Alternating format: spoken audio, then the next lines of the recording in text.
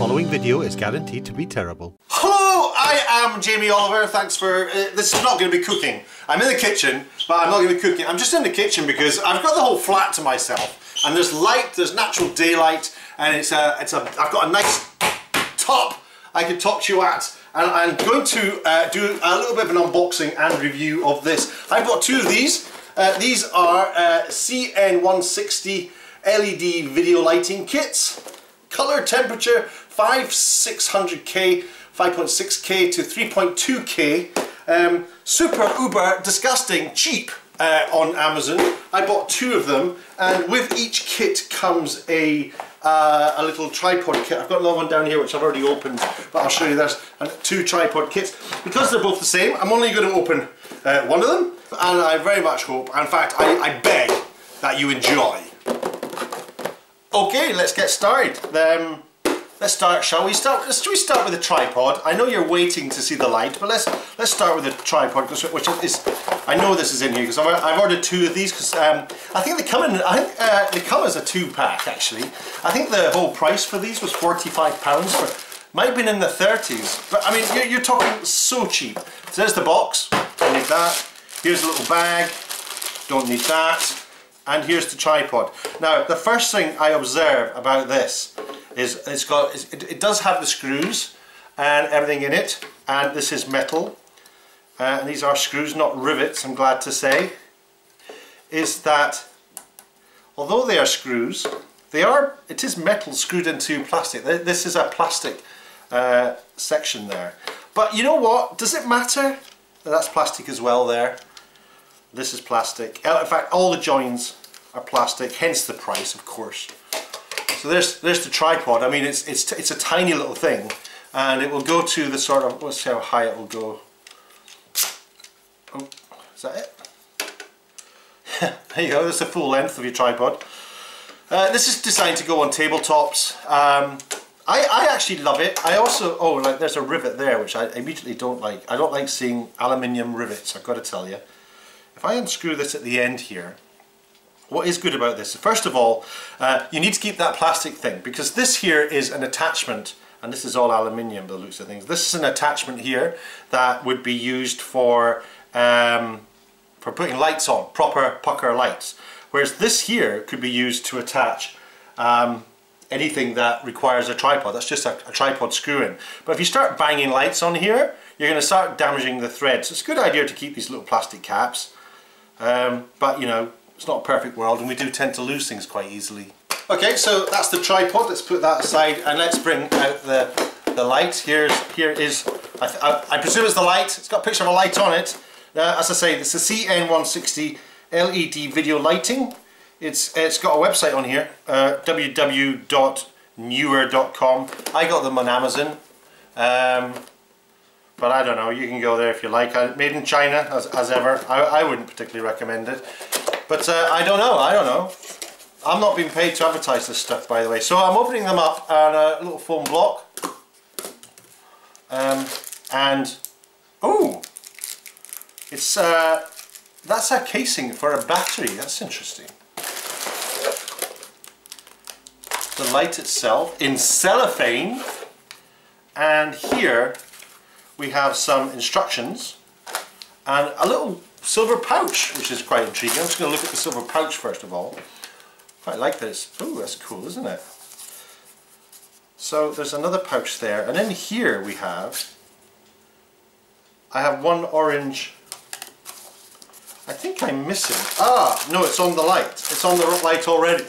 I thought I was missing a filter. I guess you'd call this a filter. I don't know if it's graded, if it's actually got like a particular number to it. It's a diffuse and filter in one, and that lives in there. I think that's quite nifty actually. I quite like that. Cool. So let's look at the light. Put that to the side and keep that there, because that's probably going to come into action very shortly. Get rid of this horrible cellophane. It's like where you get toffee apples in. And here is the Z light. Ooh, that is intriguing. Sorry, I'm not sharing with you what I'm discovering. So let's start at the front. Here is the other filter, which slides off. This acts as a diffuse and a filter. The effect of that is, of course, that it will get rid of hard shadows I don't think that would be enough. I would probably put some diffuse paper on top of that. I call it diffuse. Other people call it frosting, which is. Now the first thing I'm noticing about this is how plasticky it is. It really is shoddy. But you know, you're paying for that. That's what you're buying. And more intriguing is this battery compartment here. So this little door lifts off, and inside here you have the setup for 1, 2, 3, 4, 5, 6 AA batteries can go in there, or you've got the plugins there for putting in one of the bigger batteries, which I'll just go and find. So I found one. This is what I put in my lights. This is a DV970, 7.2 volt, 6600 mega amps per hour. Is it? I don't know. Now that should fit in there. Turn it around this way. Hopefully that will fit in there. Ooh. And lo and behold, it does indeed fit in there. So that's the battery plugged in.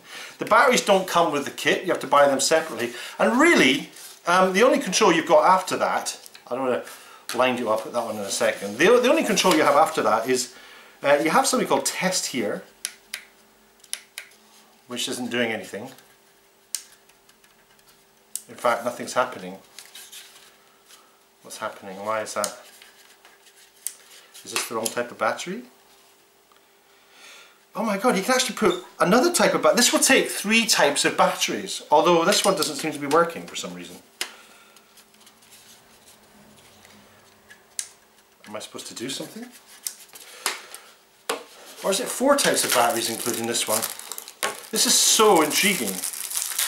So, I'm not sure what these batteries are, but they're probably standard. You might know. So I was querying this earlier, wasn't I? Now this looks like the battery like for a Sony camera or something like that. And that, does that sit in there? Honestly, I can't work it out for love or money. It does, doesn't it? That just sits there.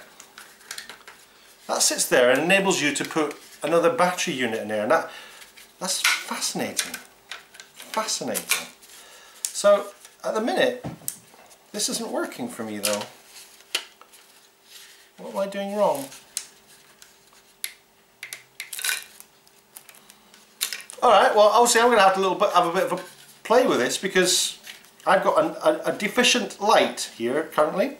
I'm going to try it with the other batteries here. So I need 1, 2, 3, 4, 5, 6 AA's. Let's give that a go.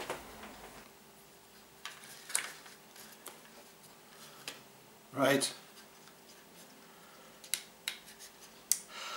I think it's official. I have a broken lamp here. This does not work. This is a broken one. So just to test the theory, I'm going to get the other one out of the other box. Finally managed to get this working, I think. So there's the batteries in the back there. We got the switch at the side, which I'm just going to switch on, and there you have it. You see how hard the shadow is on the wall here? I mean, it's kind of soft, but if I take this off here, you'll see how hard that will probably get quite harsh. It's kind of not much different, is it? Oh, that's bright. Just blinded myself. What do you think? You impressed? You impressed, you mean?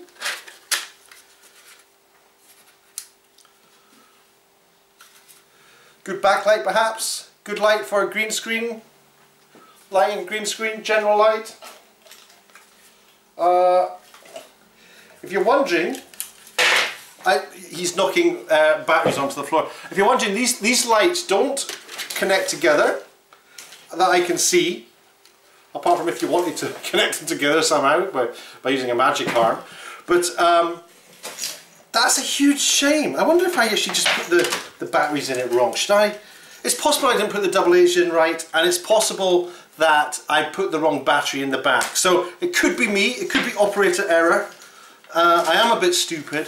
The other thing I probably should talk about is my impression of, I'm always really wary. This is the weak link. This is where the camera connects to a tripod.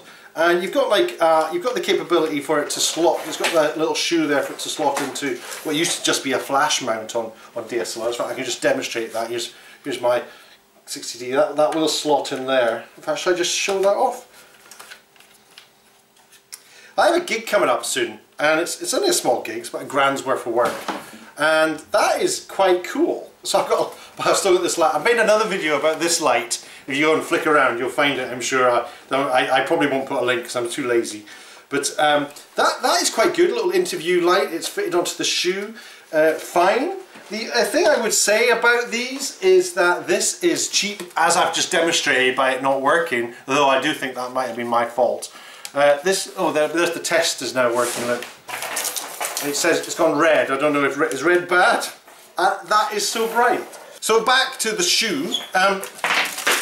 I'm never mad keen on metal stuff being moulded into plastic.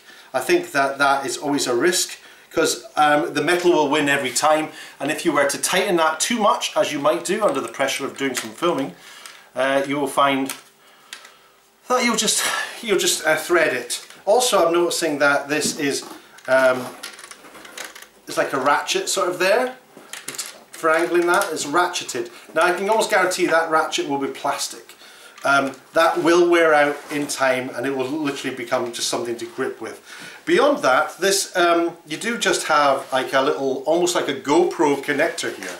So you could start attaching this to like GoPro mounts if you wanted to, which is slightly more professional. This is a plastic screw here on a plastic thread, so that's not going to be very, so you can't force that too much.